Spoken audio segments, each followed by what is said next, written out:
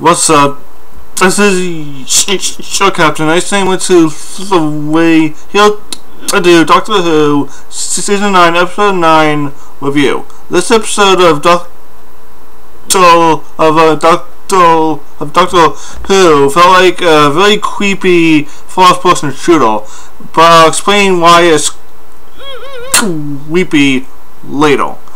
But this episode of Doctor Who, like I said, it felt like a first person shooter, cause this group of people have to go and find out what exactly happened in this space station that is orbiting Neptune.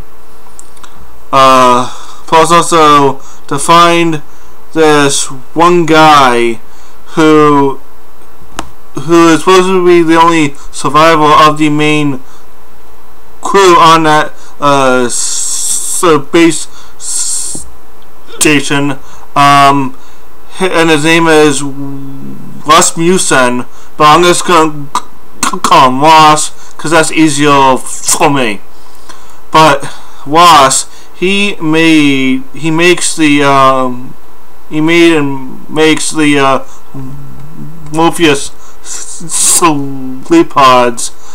Plus also Ross is the main threat this week. He is the main threat. Plus also the Morpheus sleep pods, what they do is pretty much it allows someone who gets in it to actually sleep. Well, will get a full night's sleep, but it only takes like a few minutes to a few seconds. Plus also the Morpheus sleep chambers, they change your body's chemicals so you don't have to sleep for weeks, sometimes months, because as the hologram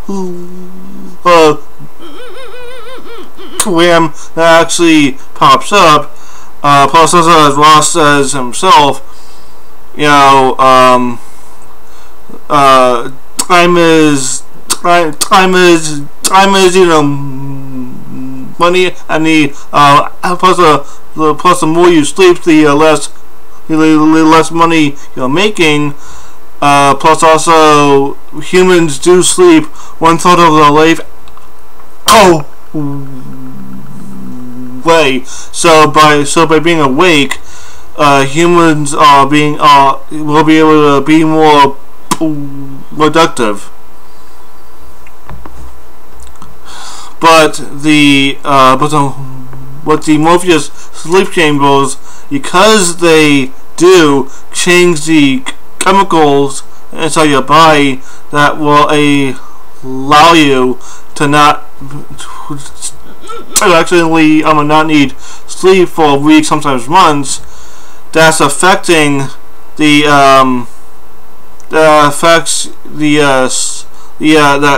dust or sand that you rub out of your eye every single morning. Is affecting that. You know, so for those of you watching, when you wake up, every single morning you rub your eyes, you get that sand or dust out of your eye. You definitely do see it, but it's not, you know, it looks like a piece of sand or something, or it looks like a piece of dust, so you don't really mind it. You just toss it to the side.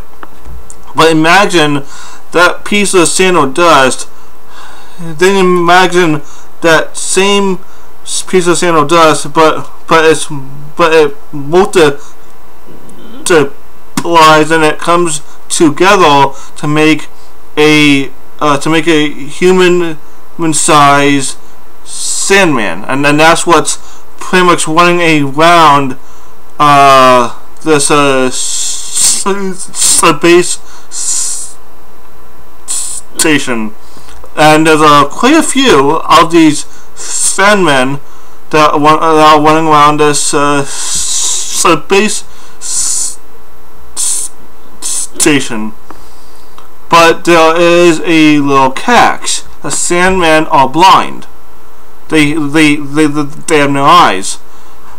Plus, also, this is where the point of view comes in. Now, I will say the only point of view we don't get is the doctor's point of view. Plus, also one of the crew that came to the space station to check out what actually happened.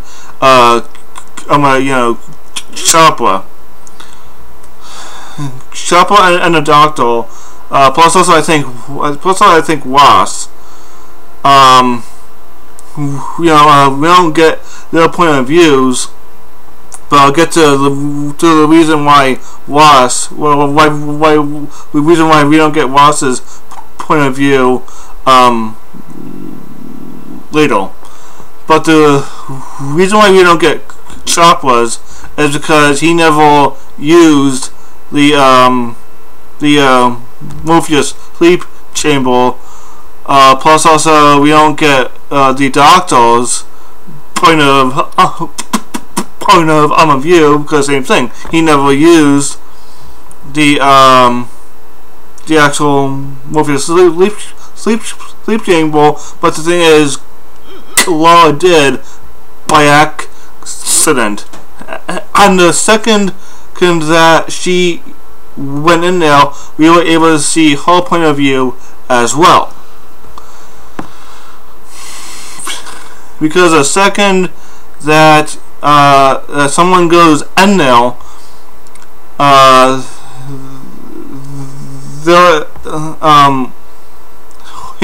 whatever they see becomes a actual video recording that actually shows up in the actual space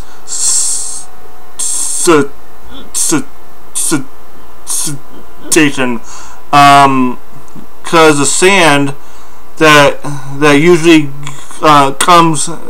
usually forms in your eye as you sleep now has become self-aware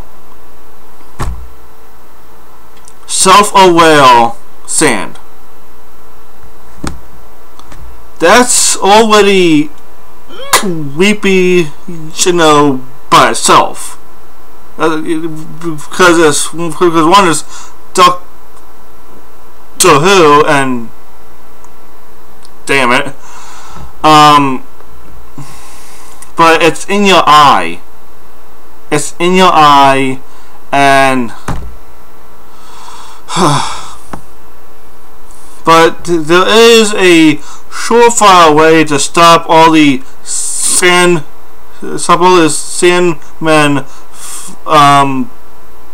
permanently, and that was for the Doctor to kind of crash the space station into Neptune by basically turning off the grav shield, because the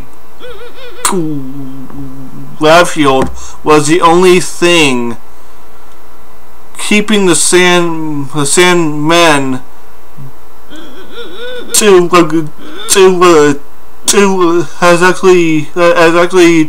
together when they're in zero gravity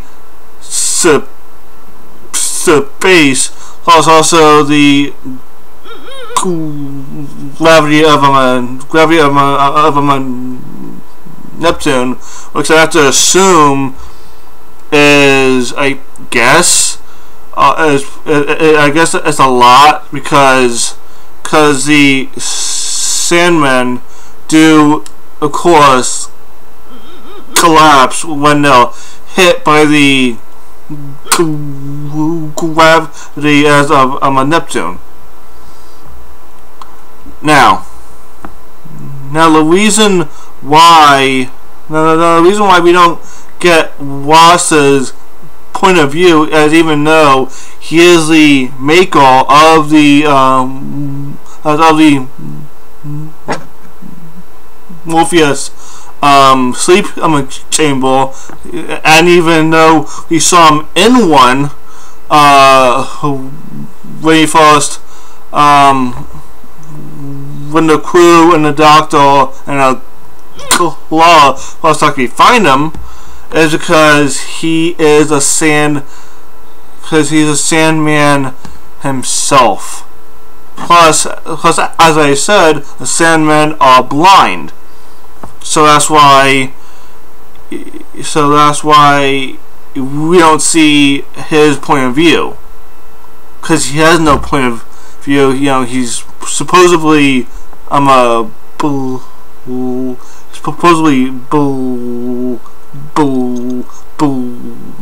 blind. Plus the visual cortexes for the Sandmen, they are all overly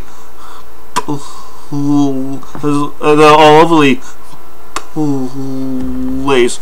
That's why sometimes we don't get, well, we didn't get the first person point of view. We actually got the third person point of view, but it was from from an actual corner.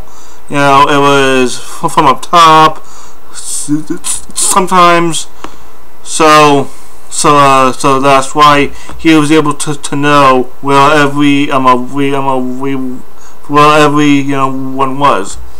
Now, basically, besides the Doctor and Laura, the only member of the crew that actually came to this space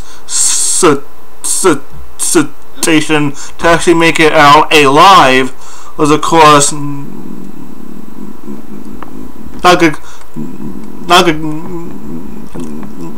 Nagata.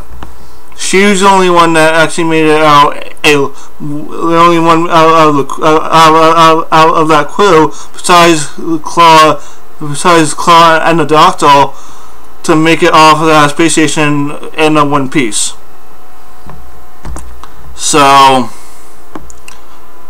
the space station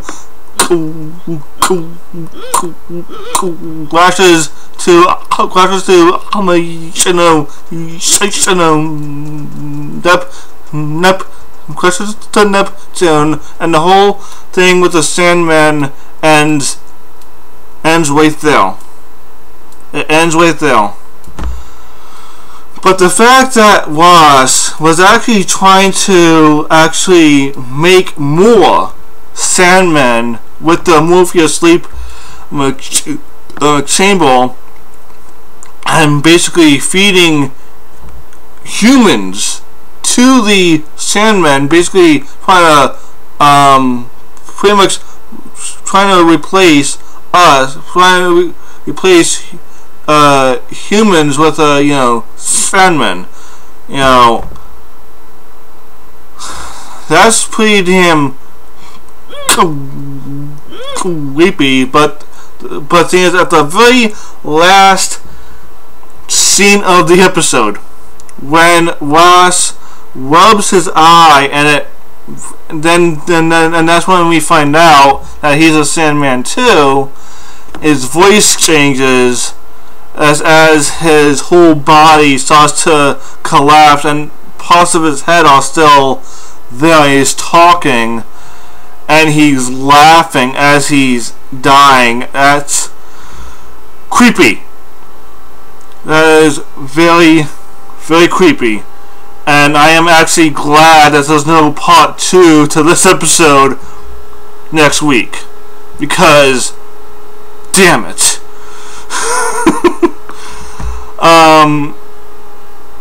But yeah, this was a very good episode of Doctor Who. Plus also before I actually forget, this actual review marks my 600th video on YouTube. Now, yeah, 600, videos. I know some of you are gonna ask, how did you manage 600 videos? Well, I started my channel 2+ years back. So I started 2012 to 2013. Yeah, it was the beginning. It was the beginning of 2013. Yeah, that I actually started making videos, but of course they were all about Bleach for a long while. Then I found other actual series that I can actually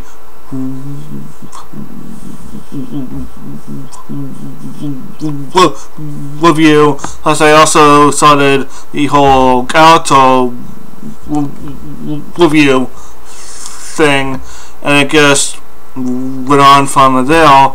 And this Doctor Who review is my 600th video, so I'm actually really happy I made 600 videos. So next is 601. But yeah, the waiting for this episode of Doctor Who is wait. That's all I have to say for this actual video. Be sure to like, comment, subscribe, share my channel with your friends. This is your Captain Iceman 123 signing out. Peace.